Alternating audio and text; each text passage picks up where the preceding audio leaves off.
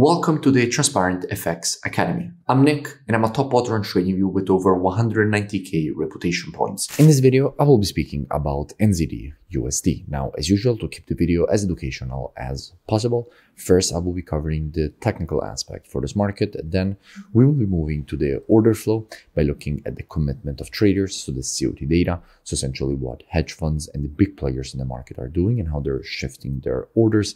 And by the end of the video, by putting together these different types of analysis, we will try to understand where we have the highest probabilities for the next potential move here for this pair. This is definitely a video you do not want to miss. If you're new to the channel, make sure to subscribe. This is the place to be for high quality, free trading education. Now, without further ado, let's jump straight onto the charts.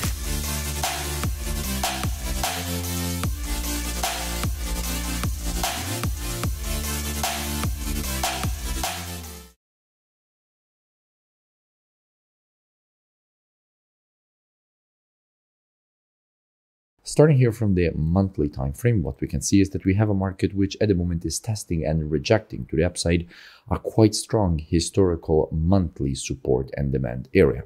From here, in fact, all these previous rejections to the upside have been created.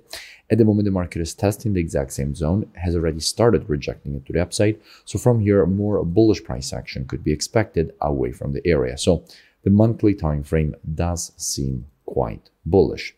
Dropping down on the weekly time frame, what do we see? Now, from a weekly standpoint, we can notice a very clear impulse to the upside, followed by a correction.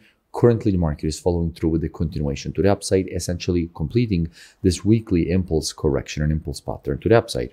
We can also notice that the market has just tested and rejected also quite important structure level. This zone was clearly acting as previous resistance here, which really stopped the market exactly at this level. Then we had the rejection to the downside, then the break above that zone. Then the market went and retested exactly the previous resistance turn support and rejected it to the upside. So essentially, this is kind of a textbook behavior that the market has shown here, because it is exactly what you would usually expect according to standard technical analysis, because the market retested exactly the level that it was supposed to test and rejected it to the upside.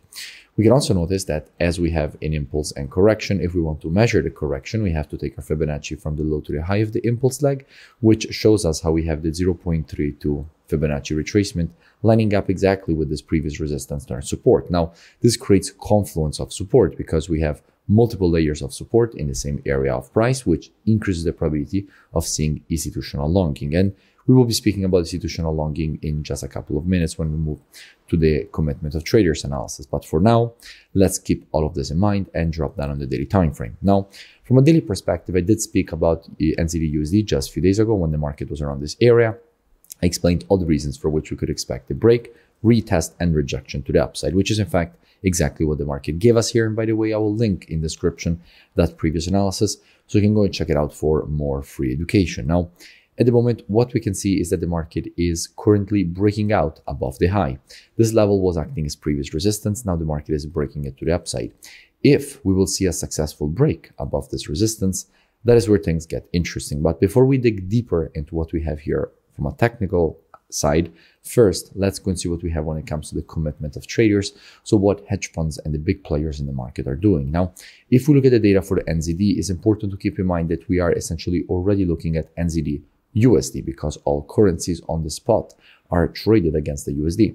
And we can see that with the last reports, net positions have been increased quite a bit. We went from minus 16.7k net positions up to minus 1.4k net positions. So essentially, institutions are moving back to the bullish side on NZDUSD.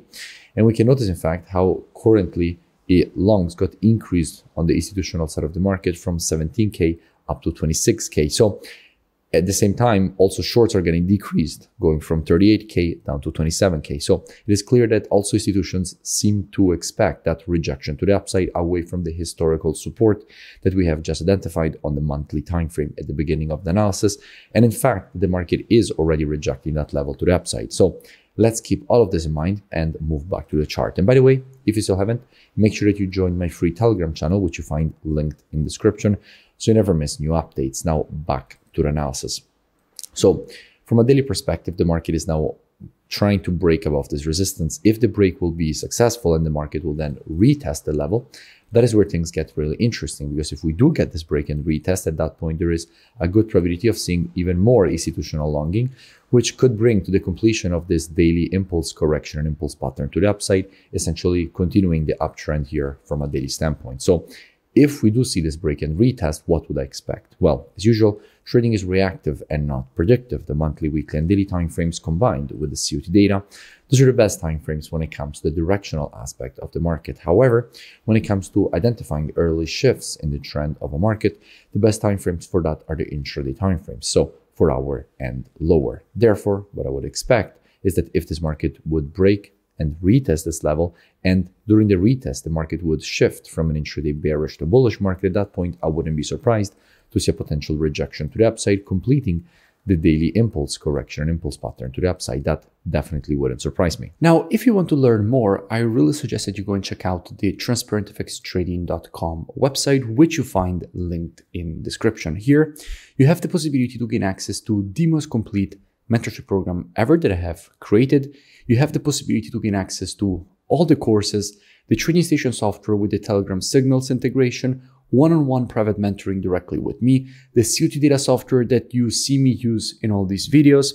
And if you continue to scroll down the website, past the testimonials, you will see that you have the possibility to join and gain automatically access with the email and password that you will create during the sign-up process. So I really suggest that you go and check it out. The link is in description and I will see you in it. If you enjoyed the video, make sure to drop a like and also let me know in the comments below any new pairs or topics that you would like me to cover in the next videos. And I will see you in my next breakdown.